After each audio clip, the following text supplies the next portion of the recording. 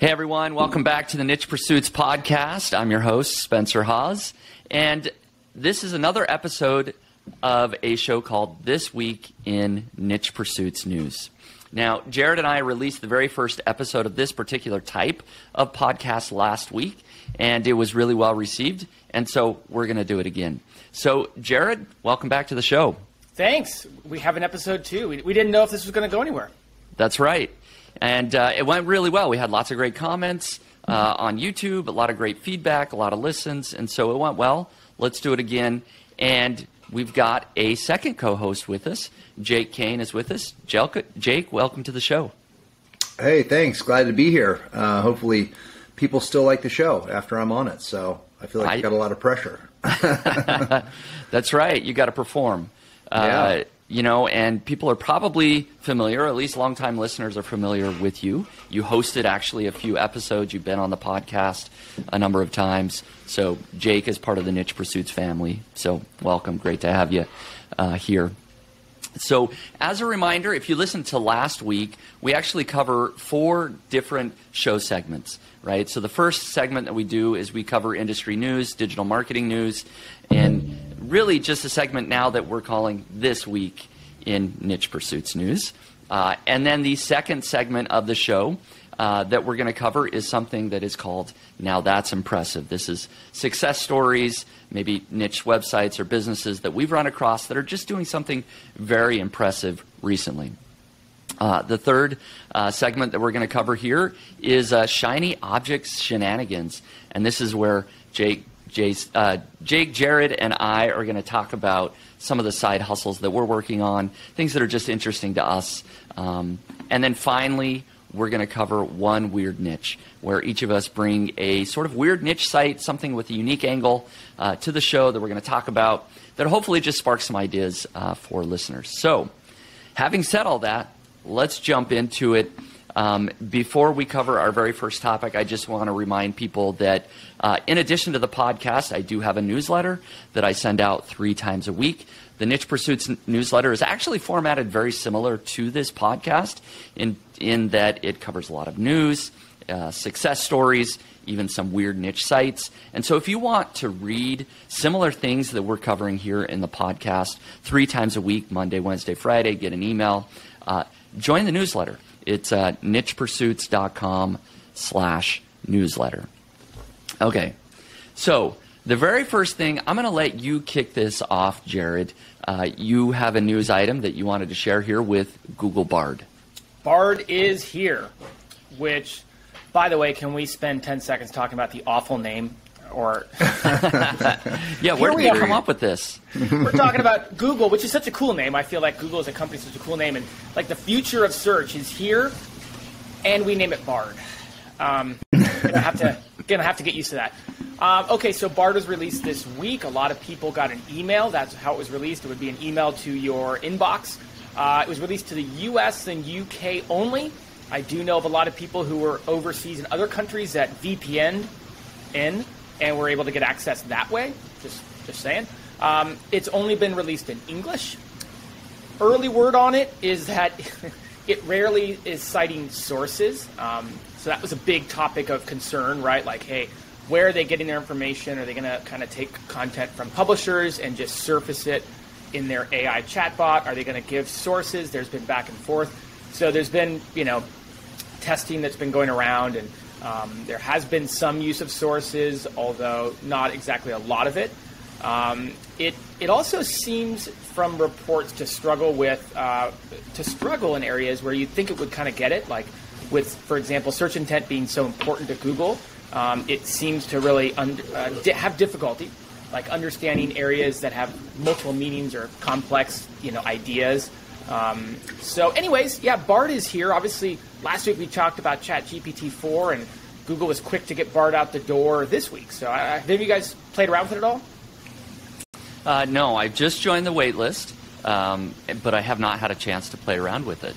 So I'd be curious, Jake, I don't know if you have, or Jared if you have, but I have not seen how it operates exactly. No, same here, man. I hopped on the wait list just to check it out, but haven't seen it firsthand yet. But yeah, I'm curious. I don't know.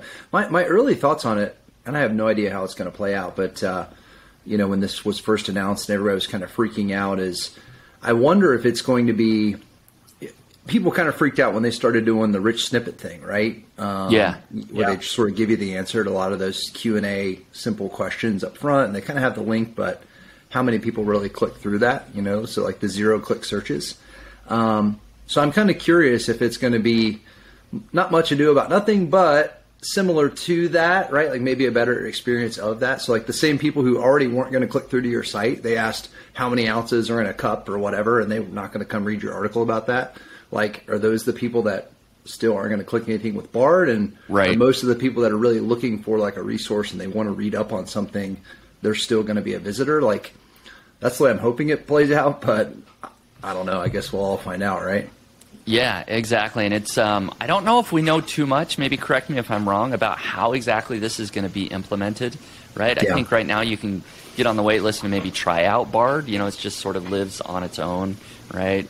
Kind of like ChatGPT is just kind of on its own. But eventually, yes. I mean, you have to imagine that Google's going to implement something, right, directly in the search results. Google's been interesting about this, right, because they've said that it's not intended to replace search. It's more for creativity.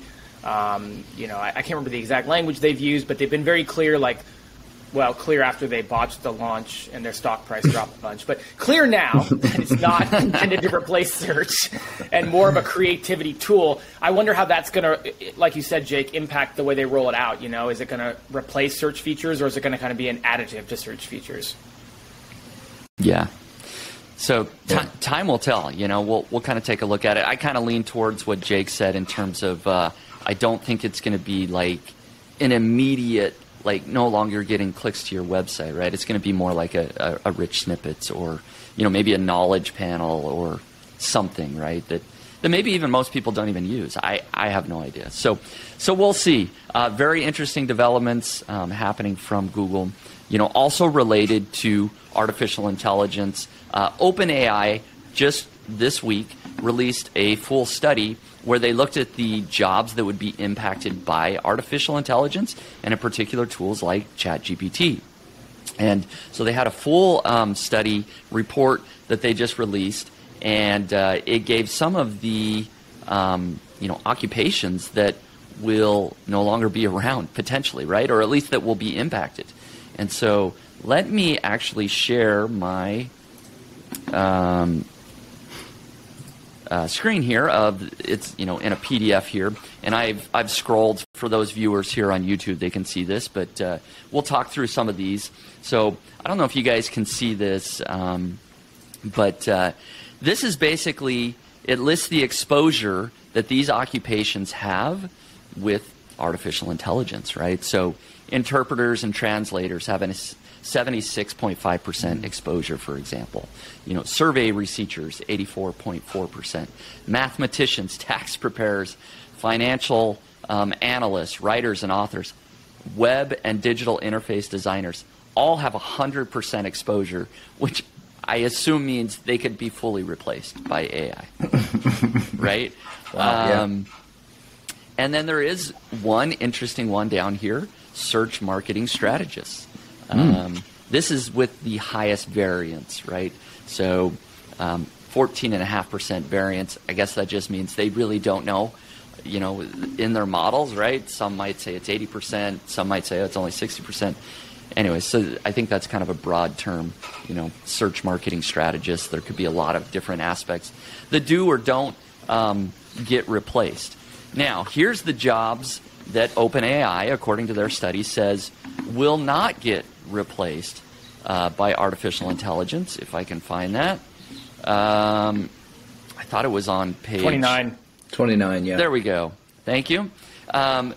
So if you take a look at these, agricultural equipment operators, athletes and sports competitors, cooks, short order, cement masons, concrete finishers, fish cutters, dishwashers, dredge operators. I think you get the idea. There's a whole list here. These are manual labor type positions, right? And so if you're in one of these positions, you're safe basically from artificial intelligence. And so the one interesting thought that I have is that if you have a college degree and you're a knowledge worker, like your job is in danger, right? But if you didn't go to college, like you're safe, right? Yeah. Or if you're doing manual labor jobs. So what do you guys think of this? Like, kind of what's your take? Do you find anything interesting about some of this from OpenAI? Well, I mean, clearly AI is going to have a big impact on some jobs. And I mean, with what you're able to put into AI, like ChatGPT, and get answers back, it's pretty phenomenal. You were talking last week about getting help on homework, so I wonder if tutor's on there as well, right? Like, there's some things that just seem like they're really in danger, but at the same time, the attitude I keep bringing to it is I was around as a professional photographer when the transition from film to digital happened. And it wasn't AI, but the digital camera seemed like AI compared to a film camera. Like, remember, there were days when, as a professional photographer, you couldn't see the back of your camera to see whether you took a good picture or not. And so it was almost like having AI, and what it became more about now was other factors in your photography, the experience, the branding, the marketing, all that kind of stuff. So, all these jobs, it's going to be interesting to see how AI incorporates with them. I doubt many will disappear completely, but will just change in the way that people consume them and interact with them. Yeah, same. One thing that's just amazing to me as all this stuff is rolling out is like how quickly it's all changing.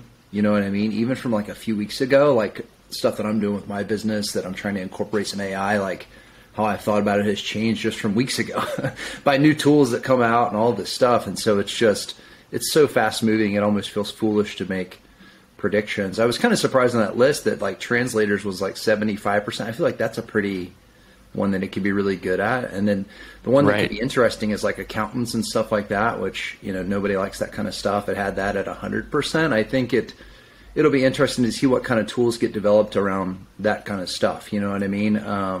Because that's an industry I feel like that could TurboTax and all that stuff exists, but you know what I mean? Like if there were some really cool AI generated finance tools, that seems like that could be pretty exciting, but I mean, who knows, man? It's happening very quickly. I think that's right. It's changing kind of by the minute here. I think there's companies that are probably already working on tools for every single one of those occupations that we just mentioned, right? That are building that next tax preparation software where, I don't know, you just upload your documents and like it's done, right? And they've optimized for every tax loophole you can find automatically via AI.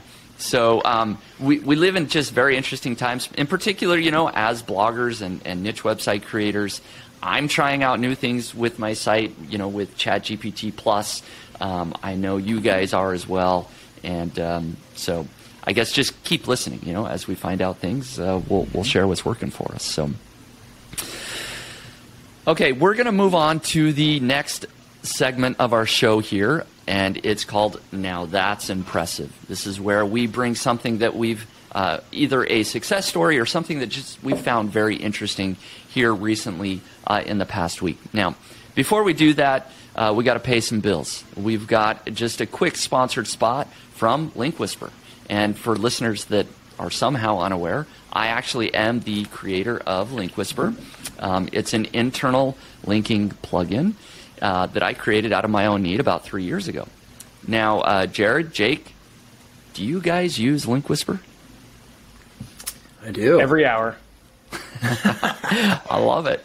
Every hour. That's a lot. I mean, not me personally, but someone on the team over here uses it. Yeah, we use it a lot. I was, privileged to help you out with some of the back and forth of the early days. So it definitely. I mean, internal linking, it's difficult, and it really makes short work out of the 80-20 of it, right? Like, getting 80%, 90% of the internal linking you need done in minutes rather than, what can sometimes seem like hours. Right. Jake, how do you use Link Whisper?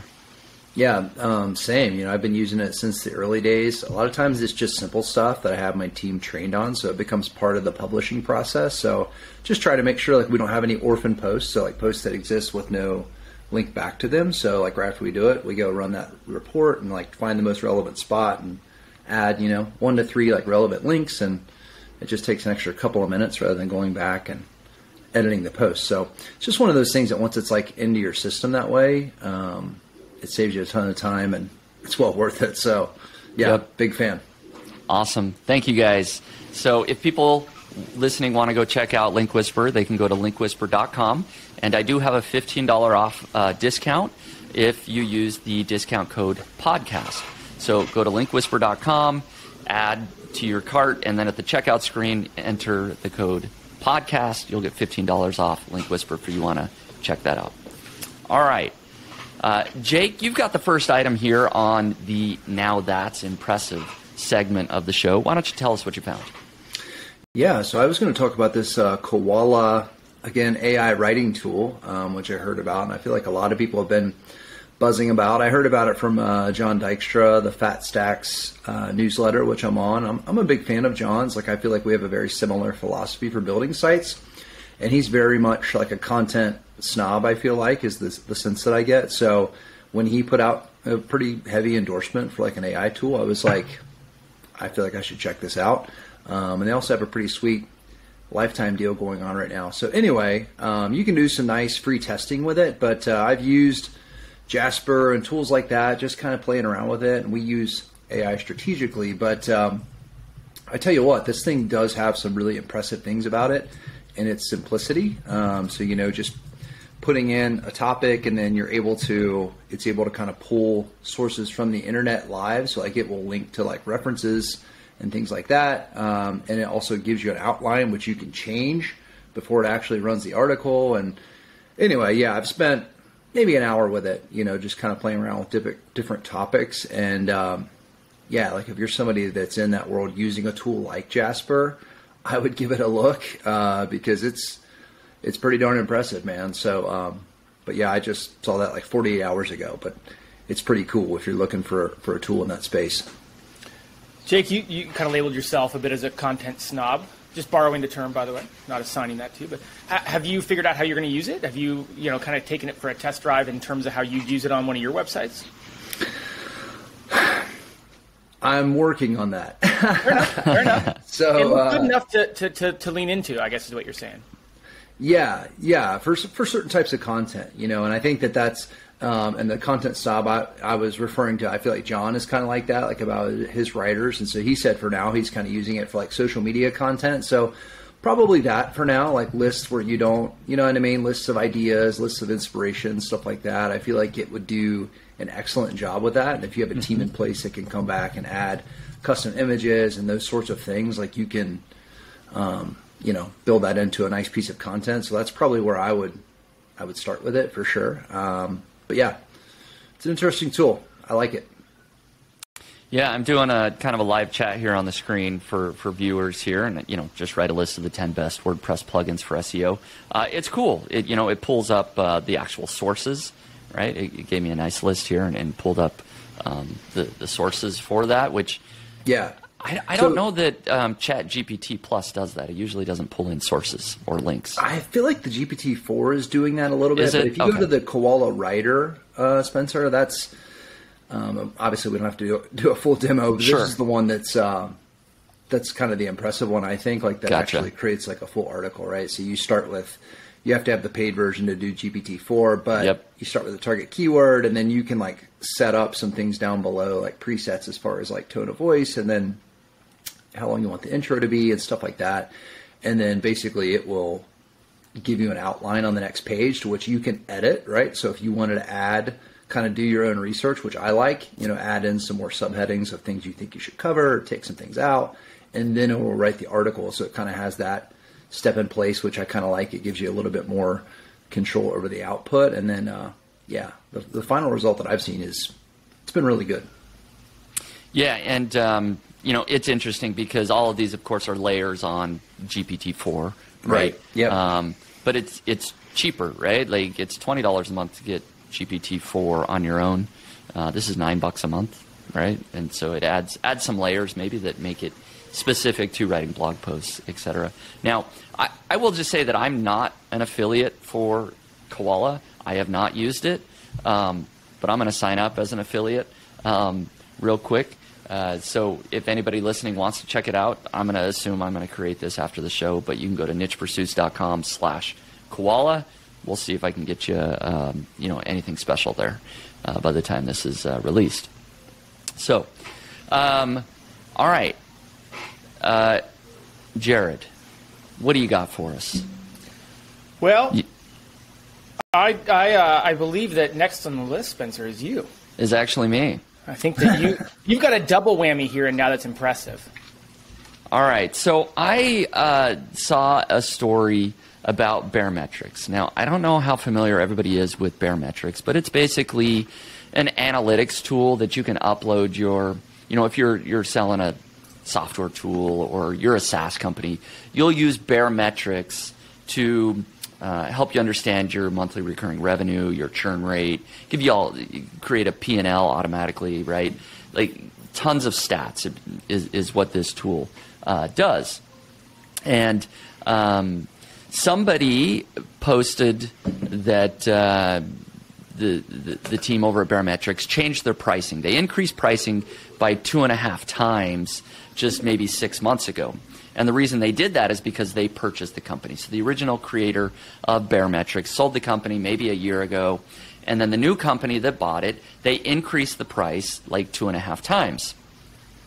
And what's cool is that Baremetrics shows the stats live of the company. It's an open company, so you can see the exact revenue. They're demoing their tool, so I'm sharing the screen, and this is showing Baremetrics. You can see that their monthly recurring revenue is $261,612. That's as of today. This is live. This is their real business, right? We can see everything. So it's a very cool way to show off their product, right? This is Baremetrics, but it's the stats for Baremetrics, the business. And what's interesting, so if I go to all time, this created a lot of buzz when the company was sold. And then the new company increased prices by 2.5 times. You can see this huge spike, right? Their recurring revenue went from $191,000 a month to $334,000. Everyone's like, whoever sold this company was an idiot. They should have just increased prices and doubled, almost their recurring revenue. But now what's happening is you can see over time, their recurring revenue is essentially in a nosedive now, coming back down closer to that original $191,000. So the question is, was increasing price by 2.5 times a smart move or a bad move? And I don't know that I know the answer, but I'd be curious to hear your thoughts on this. I mean, on one case, they made a lot more money over the past 6 months. But now they've got a business that's in decline, but maybe they have less customers that are willing to pay higher price. What do you think? Well, in theory, it's easier to operate a company with less customers for the same price, for the same revenue. But it's also a lot harder to grow a company that's in decline versus continue to grow a company that has upward trajectory. For sure. I mean, I understand there is a long-held business philosophy that, instead of incrementally tic-tac raise prices here and there, just go for the price point you've now established you need to be at and deal with the churn and the problems and survive that. So I would say that if this is part of a really well thought out long-term strategy, they haven't, it's a nosedive, but it's not terrible yet. As part of a bigger strategy, it could work. It could definitely work. But that nosedive doesn't look good. No, it doesn't. And it's very interesting because the original founder of Baremetrics was always very public on Twitter about sharing his revenue stats and what he was doing in the business. And so it was just this huge deal, when the new company raised prices.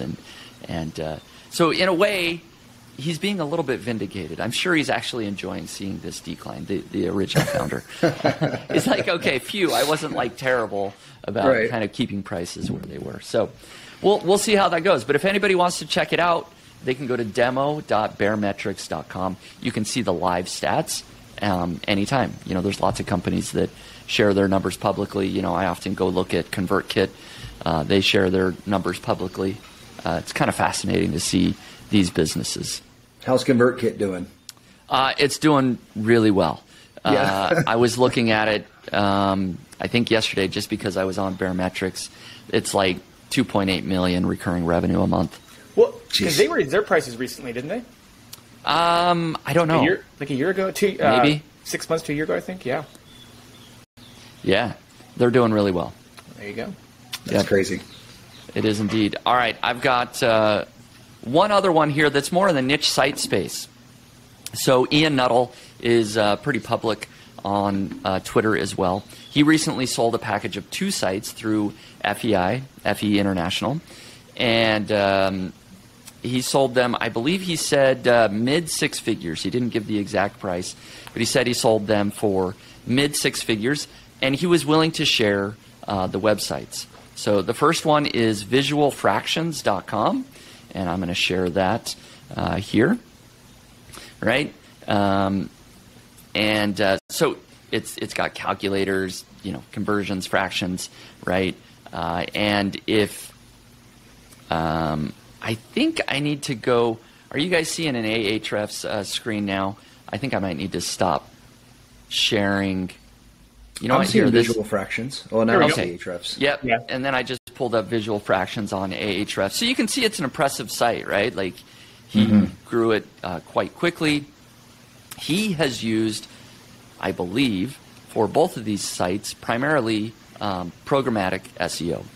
And so he's a programmer. He finds lots of very similar, keyword phrases and builds out, pages in a programmatic way. So the second site that he sold in this package was Worksheet Genius. And apparently he just found a way to crank out a bunch of worksheets, right? So it's kind of an interesting niche. I'm just pulling some of these up. Okay, so this would have applied nicely last week for your tutoring example, Spencer. Yeah, you're right. It would have. So I'll show this one here also in Ahrefs, right? So both of these sites, getting over 600,000 organic visitors a month. And we know Ahrefs tends to short it. I mean, those are some impressive keyword and traffic numbers.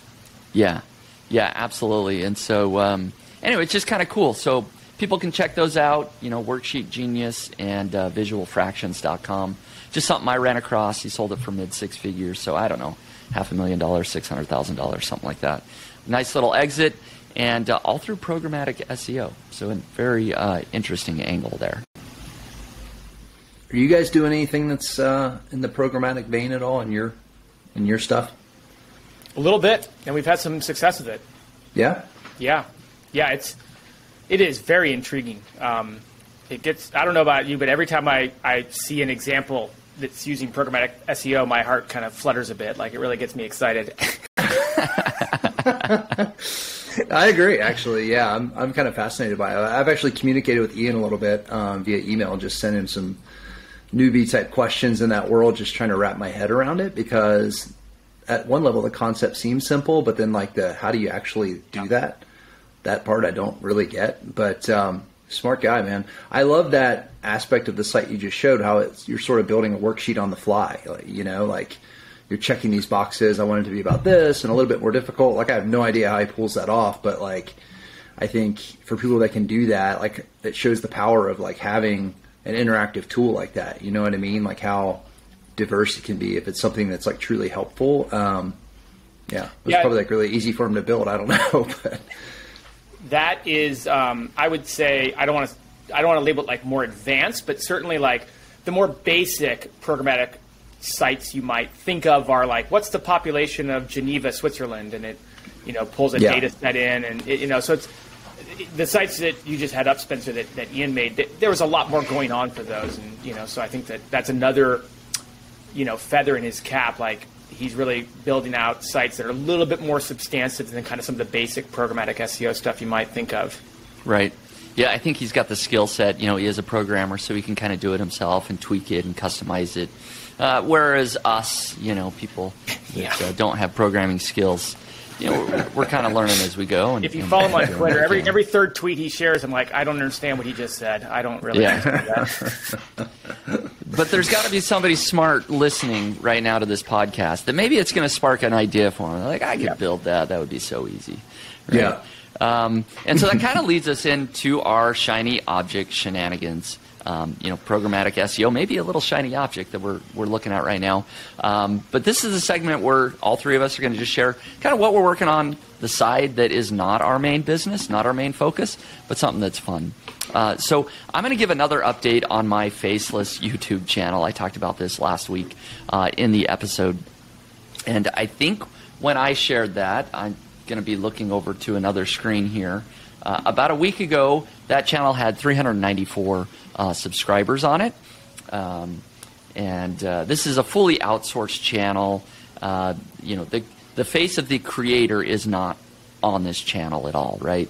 And so we've got voiceovers and some editors, and we're putting out videos. So it went from about 394 subscribers a week ago to now 591. Wow. Now, nice. Yeah, thank you. This is still like a small channel, of course, but we're trying to get that 1,000 subscriber mark where we can finally monetize it. So we're getting close. Like at this rate, within like 2 weeks, we'll be there. We can finally monetize it, see what the RPMs are like on YouTube, and kind of go from there. So this has just been super fun. Again, I'm working with a partner on it. I'm just outsourcing. I'm investing. I'm paying, and I have a partner doing all the work. But I love checking in. It's just fun. That's more than 50% subscriber growth in 1 week. Yeah, it's insane. The one thing that we're doing that's a little bit different this week is we're creating some shorts, YouTube shorts, because my partner felt like, hey, doing a bunch of shorts might get more subscribers because we can pump out more videos quicker, and that might help us get subscribers faster. That strategy appears to be working this week. So cool. That's where we're at. All right, Jared, what you working on? I hope it works. Like I said last week, on so many levels.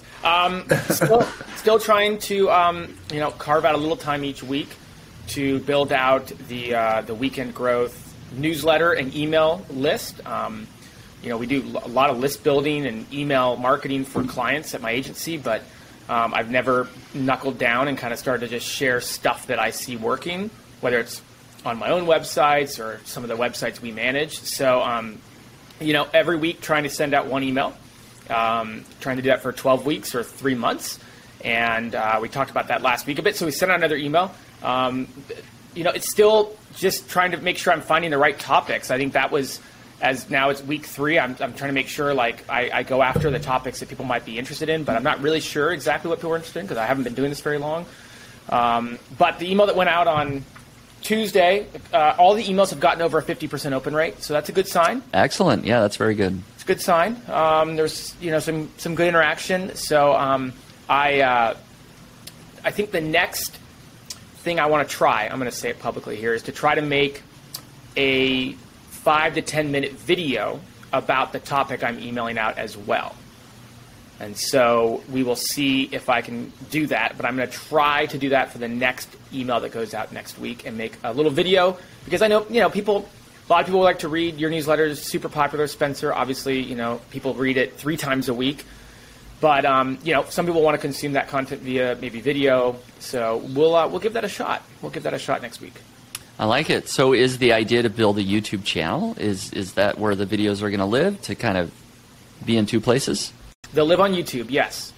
Hadn't thought about building the channel out, but we'll put that down as a goal. There you go. Yeah, let's do it right here, right now. Commit. As of 30 seconds ago, it's now a goal. That's why we do this. Yeah.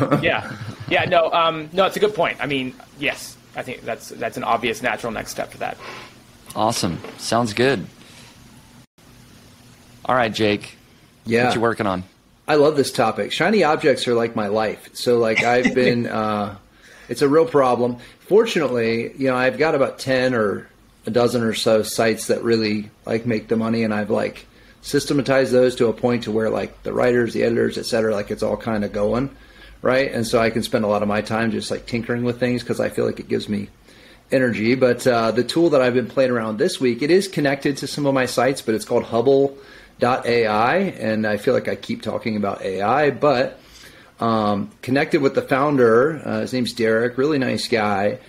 But it's an exciting tool because they're building like no-code, low-code type stuff where you can sort of use the power of AI to build kind of simple tools. And so how I've been using that, some real examples is kind of like a trip, let's just say like a hotel comparison type tool, right? So you can upload your own data sets, right? So I was taking like information about particular properties like hotels, putting them into the tool. And so it sort of knows that information. And then you can kind of, they're building out like a chat type interface, but right now it's more like a form where you can ask questions like, hey, what's most important to you? Like, is it you going with just a couple, or are you bringing kids? Like, do you want to have a big pool? That sort of stuff, right? Like you ask those questions and then it can kind of plug that into the data and then give you like, AI can basically provide the best answer. So sort of like a trip planning type tool. The other way that I'm using it is I've got a site where I just built like a hashtag generator. So like sometimes people, they might want a unique hashtag for like an event or, a family reunion or whatever, right? So for my purposes, I built a form that kind of collects what you need to know. So like, what's the name of your family? When's it happening? Where's it going to be? Are there any other nicknames or inside jokes? Like that kind of stuff is the form that I built. And then on the back end, you kind of giving it instructions, kind of like you would with ChatGPT or whatever. Hey, give me some hashtag ideas that include this, this, and this, and make them funny and use alliteration and all of these instructions that the user doesn't see, but they're able to get that output. So anyway, I've been, playing around with that, and it's kind of in its early days, but they are like making very quick advancements and developments to the tool. But so if somebody's out there that wants to kind of play around with, you're not a real techie person, it's very easy to use. Might be able to build some cool tools like that. So I've been playing around with that this week.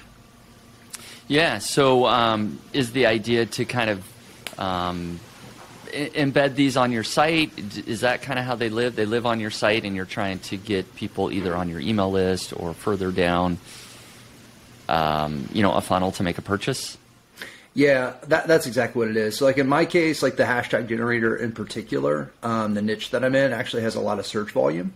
And so there are people out there that have that tool. So it's, kind of like having a calculator or any other, interactive tool on your site. So we essentially wrote an article that like has some ideas and like general tips for like building your own hashtag. And then we also have this hashtag generator, that's kind of at the top of the page. So that's how I've been using it, is to kind of add some interactive content. So it adds, I'm hoping adds engagement.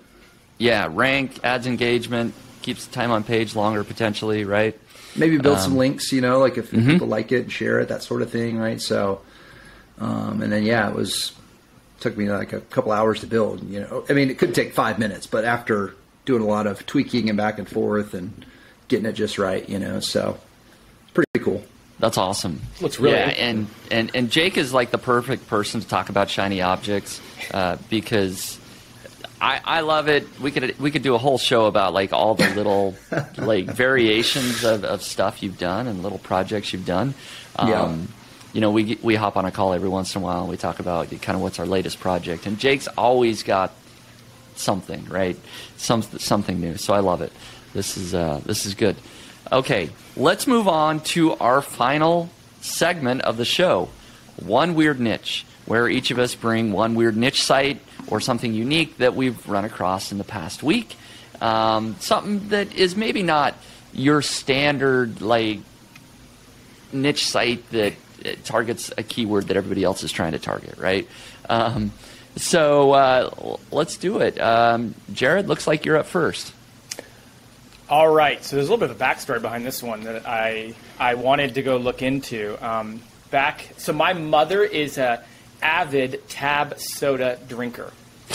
And talk about, you might remember Tab soda referenced in the movie Back to the Future when Marty wants to get a tab. That's right. It's a popular 80s drink that died off quick unless you're my mom and two other people in the Southern California area. But she was passionate about it. And when in 2020, Coca-Cola, the brand that owned it, sunsetted it. They killed it off. And my mom's been devastated ever since. But I got to thinking about it, and I went looking.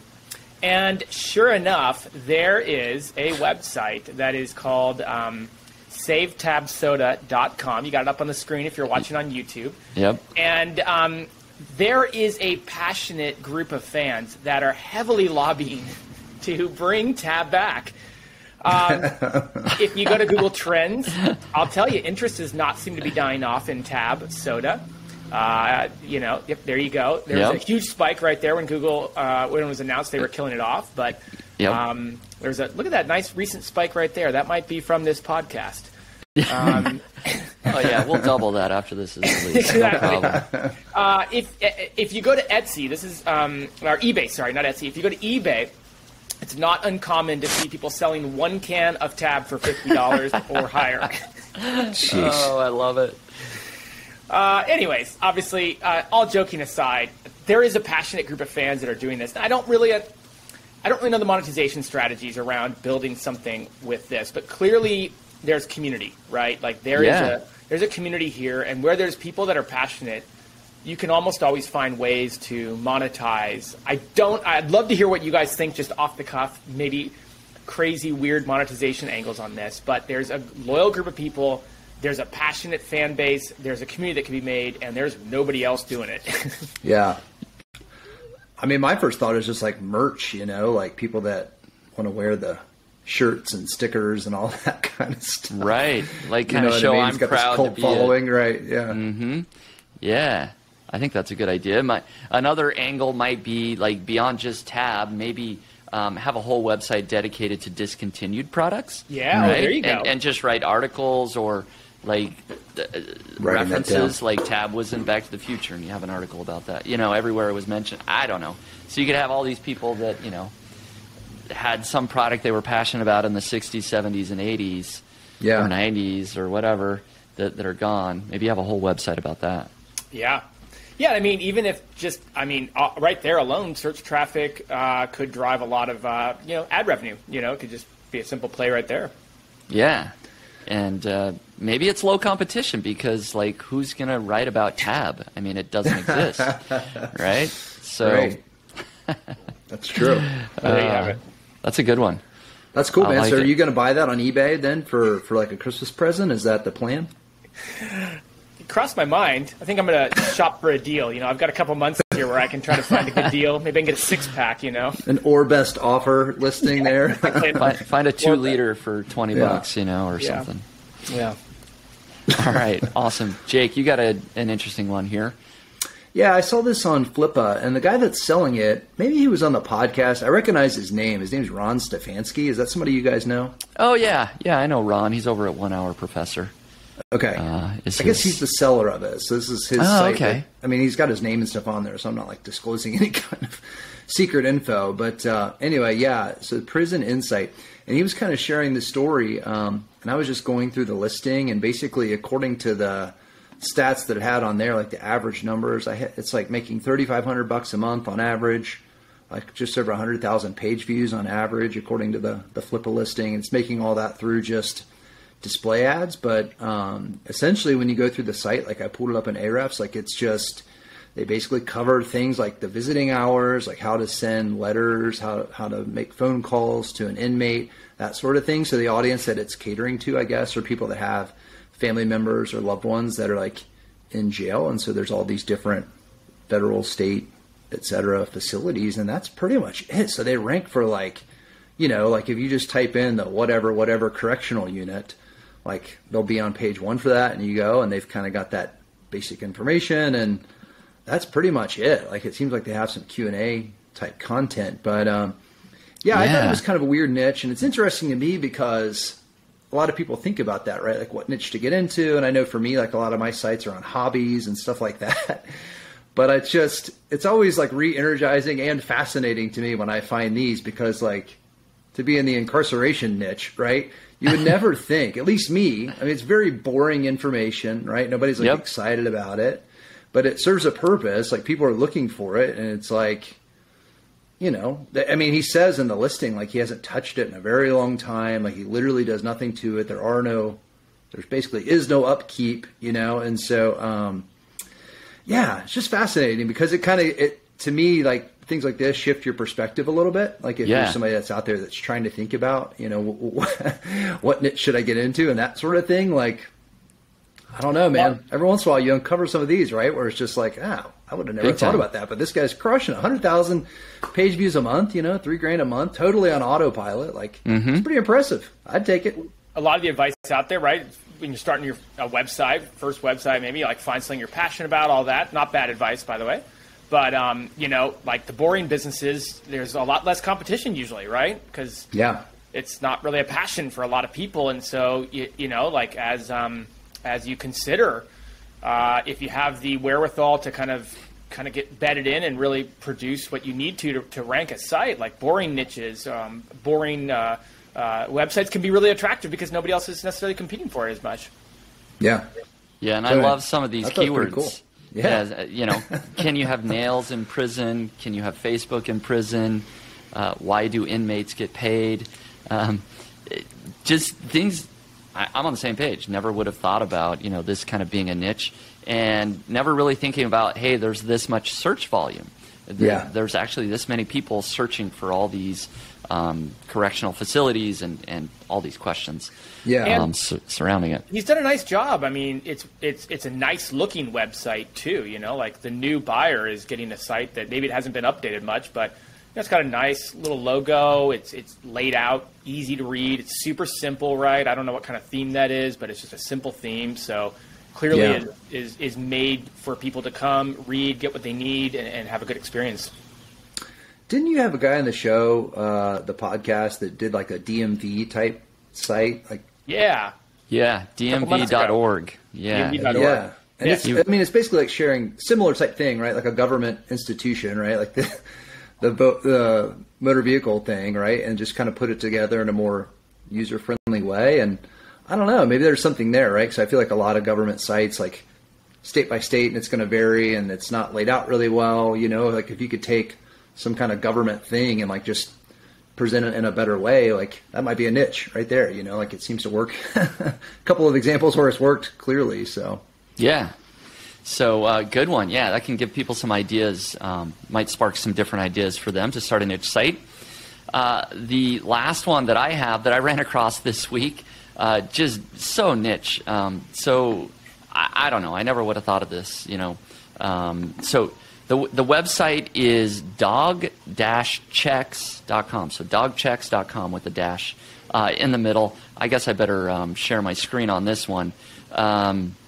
This is literally just a site where you can go and order checkbooks that has a picture of your dog on it of dogs. So good. Wow. Right? Dog checks. Like that's not what I was expecting. When I first saw this on the agenda, I thought, is this like a name thing or like a dog name thing? No, and then I pulled it up like, oh my gosh, so you can get your dog on your checks. Yeah, and like I don't know that this is going to be making a lot of money, but it's just a weird niche site I had to share. I mean, that's the whole website. It's all about finding, a breed of a dog, or I think you can upload your own picture somewhere. But what's interesting is all of these that you click on, these are all just affiliate links, right? Whether you click more info, well, I'll do that. Or whether you click buy now, it goes to carouselchecks.com. They have an affiliate program that I was looking earlier, pays like 35%, right? So it's just an affiliate site. They've got tons of listings of dog checks, right? And I was looking at the traffic. It's not a lot, right? There is not a ton of people, I think, searching for this particular term. Did you see the backlink profile? I didn't look at the backlink profile. It's a DR70. Is it really? I think so. I just put it into Ahrefs. It's a DR70. Wow.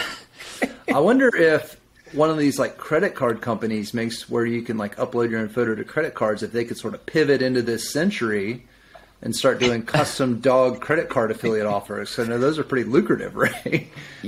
Dog cards. I mean, that's what I was going to say is my first thought is like, well, do people really use checks very much anymore? But yeah, if they move to, debit or credit cards, maybe that's the way to go. But Wow. And like the whole website is just listings. Like I don't think there's any content from what I'm seeing, really. I'm not seeing. Yeah, it's just order take checks. back what I say. It's a DR70, but not because it's got great backlinks. So something else going on there. But yeah. Okay, well maybe we won't dive into that. But it is a DR70. It is a DR70. So, like I said, don't know if it's making much money. Probably not. But just an interesting niche, a weird niche. So. But who knows? I mean, like you said, those affiliate commissions aren't bad. I mean, it doesn't get much traffic though. But what a weird niche. Yeah. There you go. So hopefully for people listening in, one of those ideas maybe sparks something that they can go out, they can start a site. There really are just so many ideas. There's got to be millions of different sort of niche sites that you can create, some of which maybe are 100% reliant on Google, some of which are maybe not reliant at all on Google, right? Maybe it's a viral niche or just has a good PPC angle, right? There are so many ideas out there that people can explore. If anybody's running across another interesting or weird niche site, send it our way. We want to keep doing this every week. So I think we got through our whole list here, guys. What do you think? How'd we do? That's it. We covered it all. I guess we'll find out in the comments. Yeah, how we did, I don't know, but we covered it all. That's right. Hopefully people enjoyed this. Jake, thanks for coming on. We'll maybe have you on again in the future. And Jared, of course, thanks for being here. As always, really enjoyed it. Thanks, guys. We'll see you soon. And just final note, as a reminder, anybody that wants to get more content like this, they can join the Niche Pursuits newsletter. They can go over to nichepursuits.com/newsletter, where I send out similar topics 3 times a week. Thanks again, everybody, for listening.